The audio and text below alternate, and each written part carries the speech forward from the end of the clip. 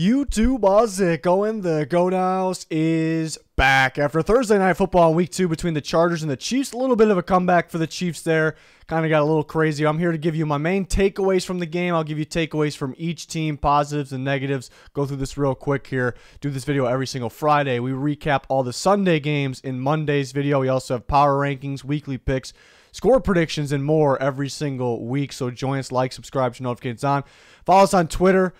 Because we're kind of giving you all these points, takeaways during live games there, and there's a lot more going on. Whole bunch going on your screen right now. If you're interested in any of it, there are links pinned in the comments for you, our Picks League with prizes and a lot more. So check it out. And again, very important to follow that Twitter. So kind of the key takeaways overall in the game. Next, we'll go to the Chiefs' positives and negatives, and then we'll go to the Chargers real quick. But yeah, I thought the Jalen Watson pick six was the play of the game. I remember turning on tape of him at Washington State, and he was a little inconsistent, but it was impressive to me. It was kind of a sleeper of the draft, so good to see him step up when he's needed to step up because they had some injuries. McDuffie out at the cornerback position, but the Chiefs always got some under-the-radar corner that just makes crazy plays or makes a big play, here and there. Remember when L'Jarius Sneed first came in? So Watson, that pick six was huge. If you had to pick one single play, obviously it's that. I mean, if that doesn't happen, you said the Chargers have a good shot to win. It's not only picks it off in the red zone, but takes it back for six, against one of the better quarterbacks in football, and Justin Herbert. Yeah, that was a tough one. I mean, it wasn't the worst throw in the world. I see what, Herbert was, it felt like he needed to throw inside of Everett. Everett was kind of the momentum he was kind of leaning the one way, so it was very tough. I don't know if it's really like it's that guy's fault. Like he blew it. Herbert really shouldn't make that throw in that situation, but it's the type of quarterback he is because he can make those types of throws. So I see what he was, going for there. I know Everett was trying to come off the field because he was dead, after a few plays in a row there, but so maybe that resulted in him not being able to get. I don't really blame Everett much there, so that was tough. But like I said, that was kind of the single play of the game, but kind of the difference in the game to me, I was saying this on Twitter last night, was the Chargers dropped their interceptions and the Chiefs caught theirs. And not only did they catch their one, they ended up dropping one later, but not only did they catch that one, they took it back for six. So that was it was a major difference, and the Chargers dropped interceptions came from Asante Samuel Jr., who had a really good game, like tighten coverage, flying up to the ball, right spot, right time, and it's a playmaking type of guy that you expect to catch the ball, though. So the difference in those drops, pretty significant. Like he could have won the game with one of those catches, and we'll talk more about that. And then some other, the negated interceptions, so interceptions that were taken away. So there were chances at, I guess, 4 of them because you had the 2 drops. One that they originally called a catch, which I agree with the reversal, on that one, because I know we were talking on Twitter too. There's a lot of people out there that think like they can't believe that was reversed. To me, that was clear cut, clear as day. The ball hit the ground as he was trying to gather it. The hands weren't firmly on it on top of it, came loose on top of it. I mean, to me, because he lost it in the first place and he dove for it and then he got his hands on it. And then, I think if it hit the ground there, I still would call it, an incomplete pass, but he was trying to gather it as he was going to the ground and it hit the ground as he was trying to do that. And then his chest came into the ball, which eventually already hit the ground at this point. His chest put the ball firmly into his hand. He came up with the ball, so it was already too late at that point. So to me, that was 100% clear cut, a dropped interception, and the reversal was the right call, like 100%. There's a lot of debatable calls in football. I don't think that was one of them. I think that's non-debatable. It's just clear cut. I think maybe the people that see interception there or can't believe it's a reversal are kind of seeing what they want to believe, perhaps. Only thing I can think of, because it's pretty mind-blowing that many people think that should have. So I'm coming from a neutral side here. Don't have a preference who wins this game. I just call it as it is. So, but then the first, then there was another drop by Samuel, but then the pass interference calls. We'll go to the second one. The second one, McCole Hardman attacking the ball up in the air. He clearly got wrapped up before the ball got there. Right call. Back up. First one, which was early in the game. That is the one and only questionable call of the game. there. Oh, I guess there was maybe a couple other small questionable calls on that didn't really favor one side, I suppose. But really, there was one questionable call in the game, and it did end up leading to a Chiefs touchdown. So it was early in the game. But yeah, I thought there was kind of contact by both guys. You can even say the receiver who wrapped an arm around the DB. You know, maybe there was a little more contact there. So that was a little bit of a questionable one, and that took away interceptions. So I guess yeah, the interceptions that could have been were a big factor. Kind of.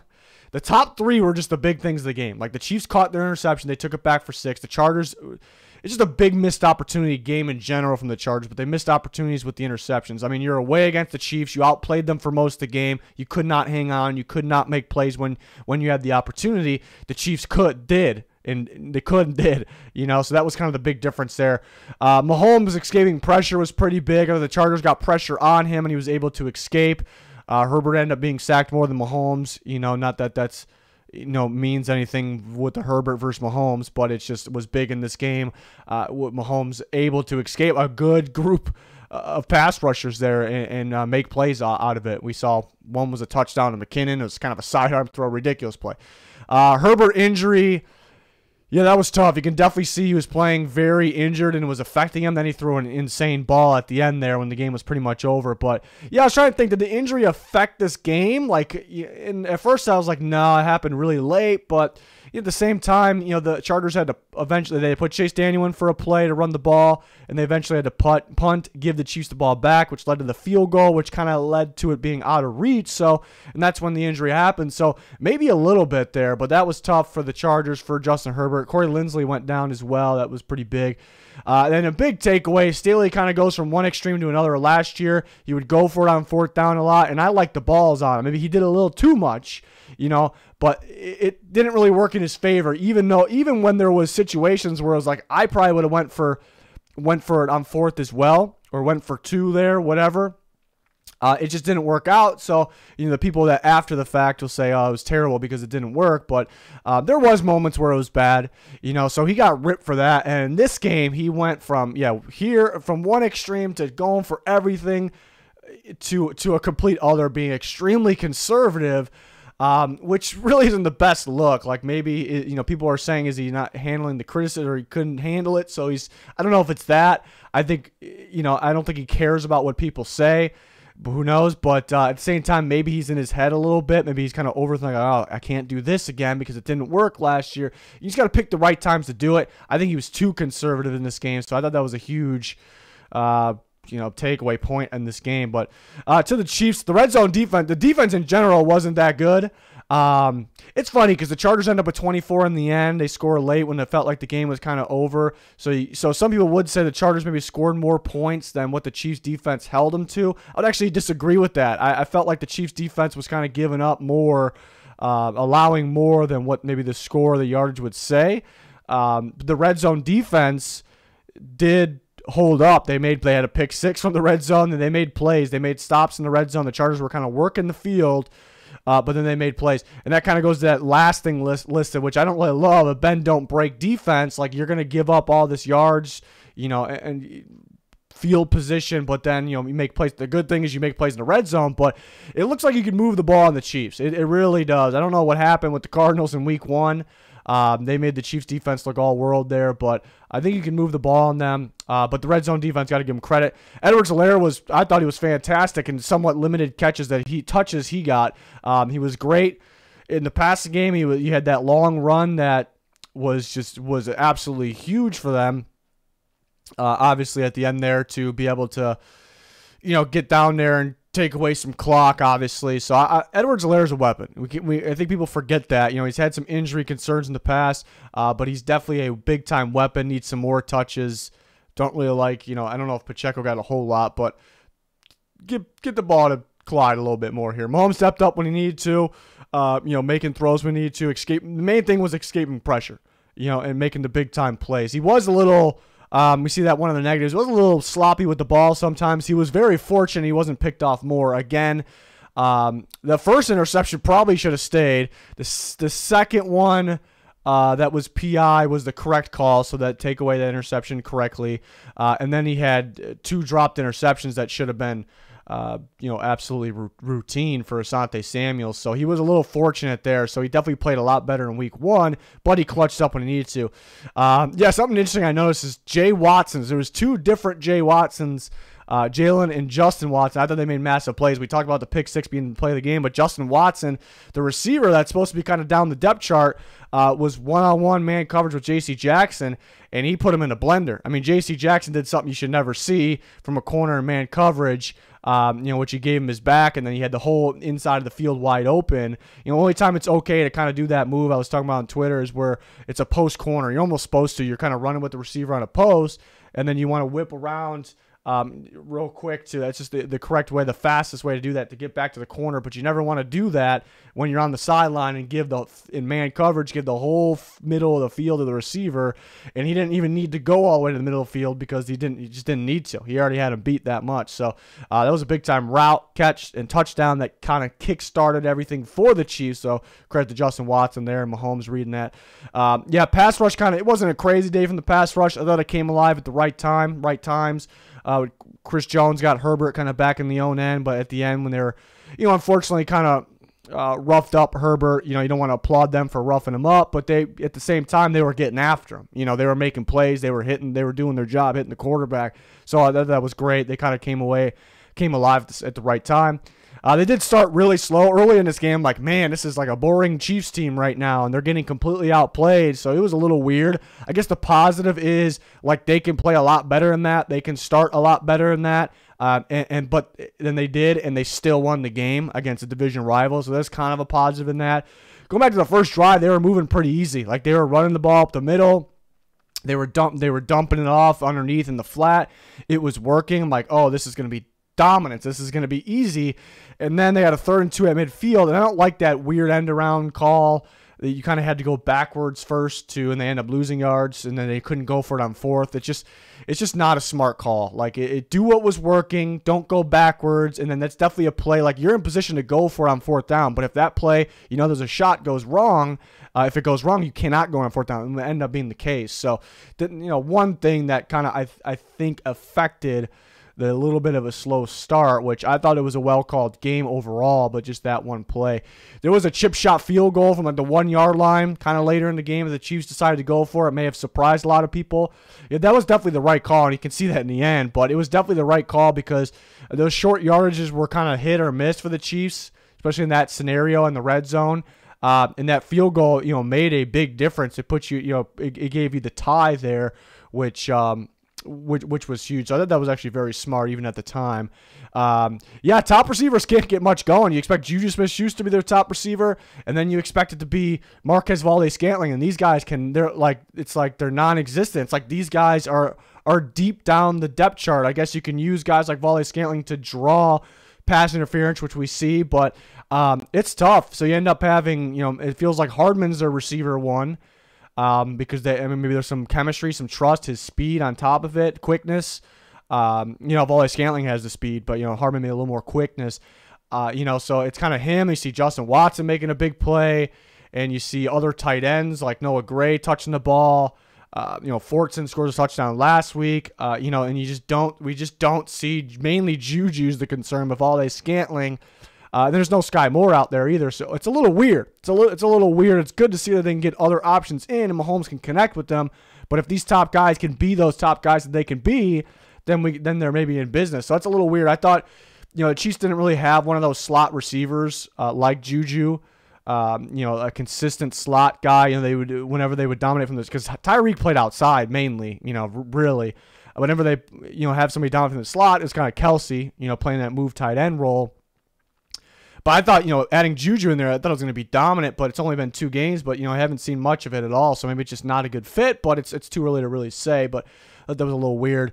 We kind of talked about the defense in general, but on to the Chargers real quick. I started really strong. I love when teams come out and start, and there's a negative with that, though, because when you start strong and you're a good team and you're looking a lot better than the other team, that's great, and you end up outplaying them. I thought the Chargers outplayed the Chiefs for a majority of this game, obviously not all of it. And I think it started with the start, and that's a big negative here. They controlled most of the game but lost, and I've seen it's only been a week and one game, plus one game, and I've seen so much of it where teams control most of the game, they outplay their opponent, and they cannot find a way to close it out. They cannot find a way to execute on the opportunities given, and it's just bad. It's bad when you lose like that, because it's like, I know it's early in the year, so you can't have too many takeaways for the rest of the year, but if you show that you cannot, win games that you should win or execute on opportunities when they're presented to you, it's not really a great sign. It doesn't mean the Chargers are going to be bad, but it's a team that wants to win a Super Bowl right now. So it's hard to fully trust teams that do that. I'm not saying I don't trust Chargers, and I still think they are a very good team. I think they should be in the playoffs. I'd be surprised if they're not. I guess we're waiting to hear about some injuries, but hopefully they can figure out how to close things out, hopefully. And I believe in Staley to be a good coach. I like Lombardi, the play calling on offense, but maybe they're in a little bit, thinking a little bit too much in their kind of own hands. We'll talk about a little bit more. But I thought Derwin James and Drew Tranquill were everywhere. They really stood out to me constantly on defense. These guys are flying around the field, making big-time hits. Tranquill on the blitz. Derwin James is being instinctive, coming up in the line when he needs to. Just always at the ball. It kind of reminds me a little bit of prime Harrison Smith, how he's just, you let him do his thing, and if he's, and he makes plays, whether he's dropping back in coverage or coming around the line and being instinctive, reading the play. So it reminds me a little bit of that, which is a really good sign there.